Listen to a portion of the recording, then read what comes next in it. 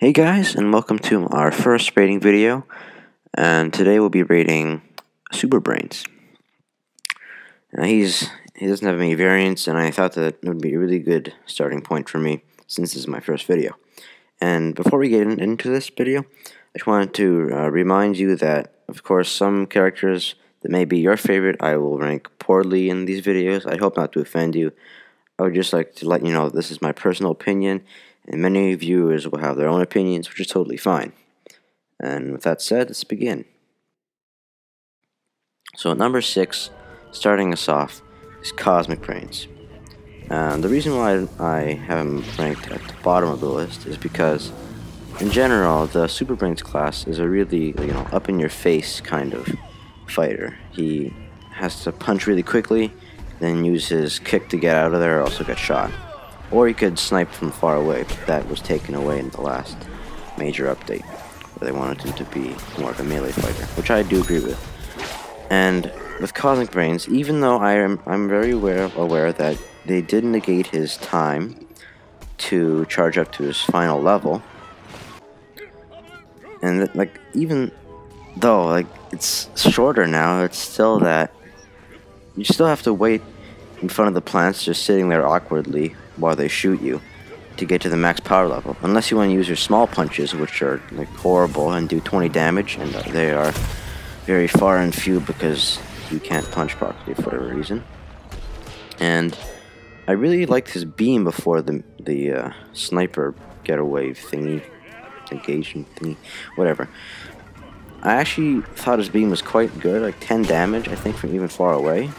But now they really are pushing for him to be a melee fighter, as I said, so the beam overheats really quickly and the damage was really nerfed badly. And as for the positives of Cosmic Brainz, I actually think he looks pretty cool. He's one of my favorite looking Super Brainz, but no, just with all of the bad things about him, I don't think he could get any higher on this list. So at number 6, we have Cosmic Brainz. Moving on to number 5, we have Breakfast Brainz. Now, Breakfast Brainz was actually not one of my favorite ones when he was first released. He only had 175 health, and the damage he did was really bad compared to the sounds it made. He made a lot of threatening sounds, which actually give away his position really easily. And you're expecting a lot of damage because he punched 5 times a second, but the plants just didn't seem to go down. And his breakfast, the waffle beam he had, also didn't do that much damage, and took such a long time to charge up. And whenever you ever walked over a crack when you were charging up your punch, it just died. So originally, if they had kept that, he would have been at number 6 on my list. But thankfully for him, he was buffed rather nicely. He got 200 health, and he also got a damage increase from his punches, which he really needed badly. And now, after the major sniper nerf that all the Super Brainz got, I feel like, I'm not sure if it actually happens, but I feel like his waffle beam really charges up faster because all the beams now overheat faster. So I feel like they wanted you to get a bit more damage with that, which is really nice when you want to, get those last few hit points off of the enemy plants. But I actually like how he looks the most for positives, and I have actually used him a lot. He's not a bad character at all, but I just think that there are more better ones higher up on this list. So at number 5, we have Breakfast Brainz. So at number 4, we actually have the base Super Brainz variant, the first one. Now, I don't mean to spoil anything higher up on this list, but I guess I have to. Super Brainz has 3 punches and does 15, 25, and 45 damage, I believe, for his final one. And that's pretty good. And he would actually have been 3rd on my list, but number 3, I guess, to spoil, is Party Brainz. And until recently, Party Brainz, like all the other party characters, were weaker variants of the original class of the original base variant, sorry. And once they killed 5 people, they went to a super powerful mode in which they did a little bit more damage than their base variant, and they moved faster too. But Super Brainz was far better than the other party variant, which was Party Brainz. But after the buff to all the party characters, the party characters are actually better in every single way. Because now Party Brainz has the exact same 3-punch damage before he goes into the super crazy mode after 5 kills. And he also gets that extra damage and speed once he kills 5 people. So, Super Brainz, if you actually have Party Brainz like I do, there's no real use to using the base Super Brainz class anymore.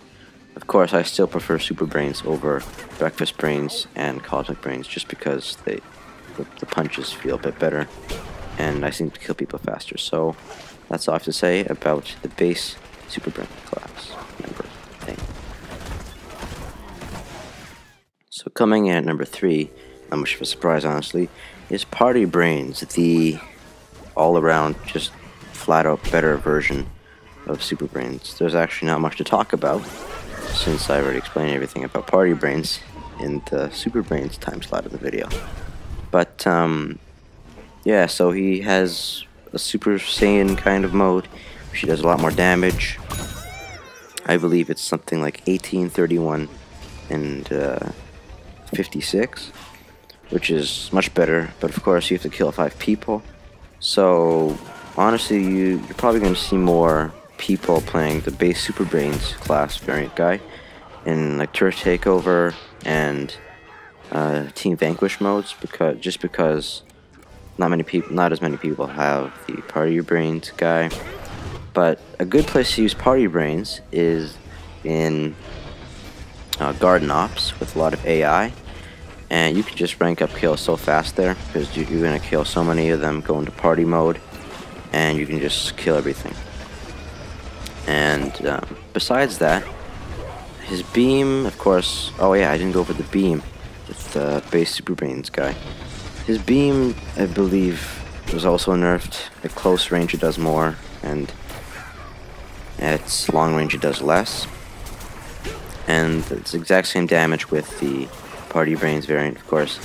The beam is also increasing damage when the Party Brainz goes into his party mode, and it of course overheats just as quickly as all the other variants have their beams overheat. And that's all I have to say. Oh yeah, he also looks pretty cool too. But besides that, all I can say is that at number 3 we have Party Brainz.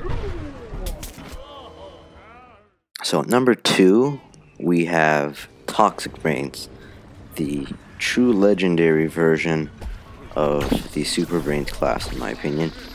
He actually has the least base damage of 10, 20, 30 in his punches, and I believe 2 damage or 1 damage in his beam, which is pathetic, but he does have a bit of toxic damage. But you might be thinking, why is he good then? Well, he's great because he has the best legendary meter in this case to fill. You fill his meter by punching, which is a good thing and a bad thing, but I think it's mainly a good thing. You can just go in there, kill people, which is a bit harder, but if you get that, he becomes insanely powerful with 30 damage for his first punch, 60 damage for his second punch, and 90 damage for his third punch when he's in his legendary toxic mode, as it calls it. And I think that this Toxic Brainz almost got the number 1 spot on the list, but just because you have to go into the legendary mode by punching, I think that there is still a better guy in the Super Brainz class that you probably already know, if you know all the variants of the Super Brainz class.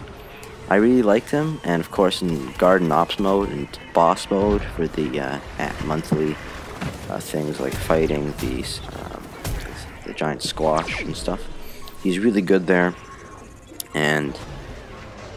but I think that there's still one guy better in the Super Brainz class, just because for most of the time you play like Turf Takeover, any multiplayer mode, you're usually going to be in your weak 10, 20, 30 punch mode and the pathetic 2 damage beam mode. So at number 2, we have Toxic Brainz. And finally, number 1, we have Electro Brainz. Electro Brainz, in my opinion, is the best Super Brainz variant in the entire class. And this is because, first of all, he has 5 punches instead of 3, which the rest of them have. He has, of course the punches are weaker, but they do 5, 10, 15, 20, 25 damage, which I believe amounts to 75 damage total. And his beam was of course decreased like the rest of the Super Brainz beams were, but according to the developers in the last update, they had increased his splash damage from the electro shot thingies, so he'd do more splash damage because they were believing he was struggling as a melee fighter, which I do not believe at all, but sure, it's just more fun for me honestly. But they also increased how fast his punches were executed, so now you can do 75 damage more quickly and, you know, continue the next round of punching, which kills your enemies even faster than before. So that does 150 damage in 2 rounds. That's enough to kill Colonel Corn, a pea shooter, Sunflower, and I believe some chompers like the Hot Rod Chomper and stuff. So, and the Cactus too, and the Rose. So that's a lot of them. And that's just in 2 rounds, which of course he can execute really quickly now, and I think that's just the best. Of course, no one's as good as Toxic Brainz when he's in his toxic mode, but I play a lot of multiplayer and not a lot of boss mode, even though there actually is boss mode going on this week at the time of this video. But yeah, that's about it. Number 1, we have Electro Brainz. So that is all the Super Brainz variants ranked from worst to best in this video. Hope you guys enjoyed it. If you did, please consider commenting down below your favorite Super Brainz variant. Also consider sharing this video with your friends and people who you think would get a kick out of this video. Also consider subscribing to the Boo channel because there will be new videos either tomorrow or the day after, I'm not sure. And I hope you guys just enjoyed the video in general and maybe even learned something new about the Super Brainz class. But that's about it for me, guys. See you guys next time.